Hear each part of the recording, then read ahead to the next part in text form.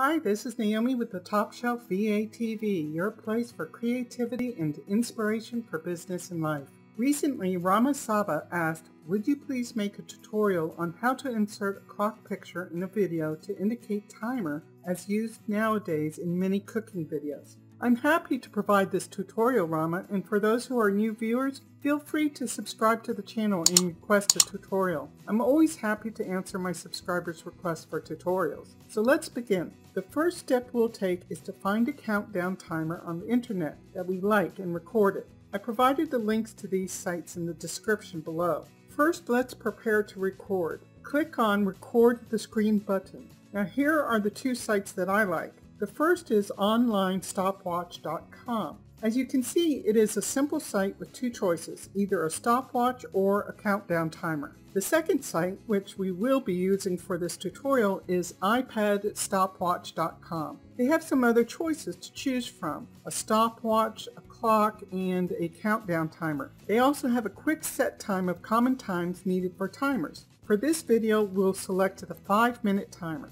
The reason we are choosing 5 minutes is because we can do one recording and then easily adjust the video for the actual amount of time needed according to the video we will be using it for in the future. Let's set the clock to be full screen, which will give us more freedom later to adjust the size and keep the visual quality of the clock. On our recorder, let's record at full screen and turn off the audio. We really don't need the audio. Then click on Record or press F9 to start the recording. Click on Start to start the timer and record all the way down to 0. To stop the recording, click on the Stop button or F10 to stop the recording. Click on Save and Edit and save the TREC file on your hard drive where you will be able to find it. Now Camtasia will save the file and take you immediately into the editor. Once you are in the editor, add the recording to your timeline by right-clicking on the recording and selecting Add to Timeline at Playhead. Move the playhead to the right until you have 454. This is because the number 4 is the widest number and we are about to crop the video down to size. Now click on the crop tool or use your hotkey by holding down your Alt key, which will turn the white bounding lines to blue. Crop the video on all 4 sides up to the numbers 4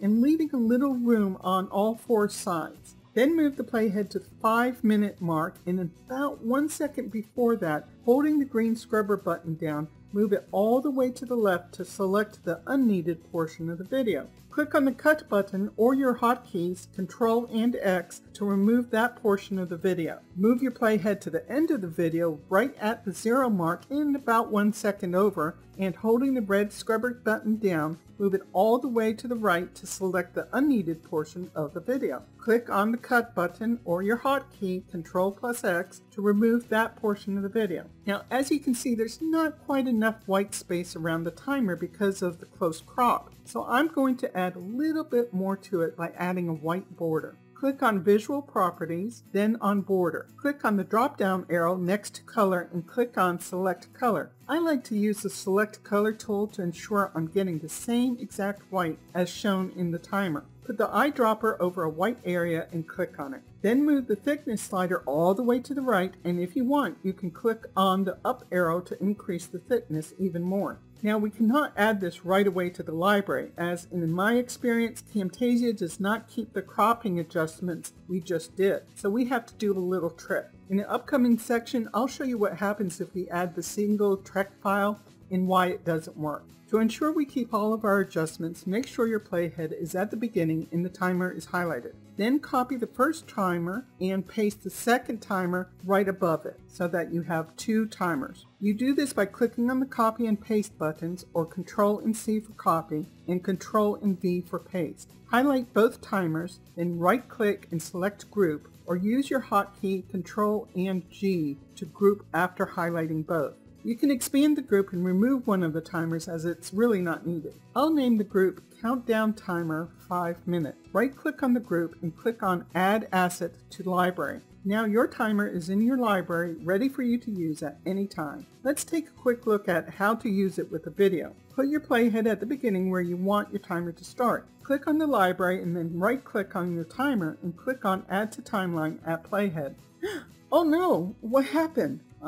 Remember how I mentioned if you added the single Trek file directly to the library, it wouldn't save any of your cropping changes? This is why we went through the exercise of grouping and making an asset called Countdown Timer 5 minutes. Now let's right-click on that and select Add to Timeline at Playhead. There we go. Now we only want 1 minute, so we'll move the playhead to that spot and then split the timer there. Delete the first portion of the timer and move the 1 minute to the beginning. Then we'll move the playhead back over the video and timer. So let's highlight the timer and move it to the location we would like it on the video and then adjust the size. If we wanted to add a drop shadow to the timer, we simply open the group, click on the timer, then click on Visual Properties. Then click on Drop Shadow and adjust the settings as needed. If we wanted to, we could also change the border color and size. There you have it, an easy way to add a countdown timer to your Camtasia library to have at your fingertips to adjust as needed. Thanks Rama for asking the question and requesting a tutorial. I hope everyone found this video on adding a countdown timer clock to your videos in Camtasia helpful. If you have a question and would like me to create a tutorial video for you, simply subscribe to the channel, like this video, and leave a comment. I'll be happy to add it to my list of training videos that are coming up in the near future. And feel free to share this video and channel with others. It definitely would be much appreciated as I keep growing the channel. As always, this is Naomi with topshelfva.com. Until we meet again, have a wonderful day.